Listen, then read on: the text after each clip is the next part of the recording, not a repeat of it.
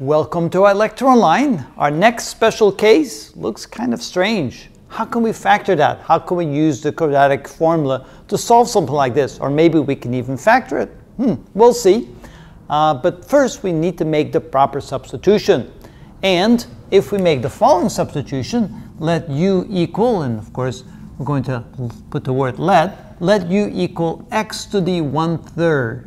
And now when we square both sides, we can say u squared equals x to the 2/3. And notice we can now make the proper substitution in here. So this becomes 2u squared, because x to the 2/3 is now u squared, minus x to the 1/3 is u, minus 1 equals 0.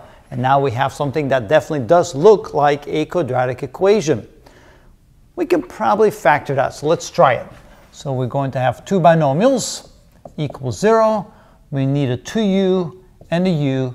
We need a positive and a negative. How about a -1 and a +1? Because when I multiply, I get -1, and when I add a -2 and a +1, I get a -1.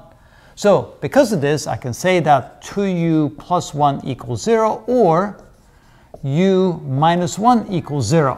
So in this case, we have 2u equals -1, or u equals -1/2. In this case, or u equals 1. So those are the two possibilities for u.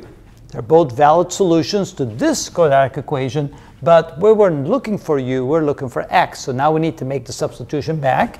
We can say that x to the 1/3 is equal to -1/2, or x to the 1/3 is equal to 1. This is easy. If I cube both sides, what do I get? I get x is equal to 1 cubed, which is equal to 1. So that's one possible solution. In this case, I can say that x is equal to -1/2 cubed. And of course, that would then be equal to -1/8.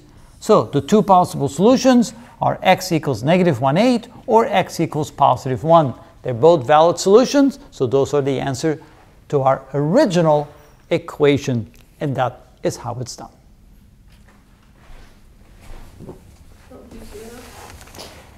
12/8.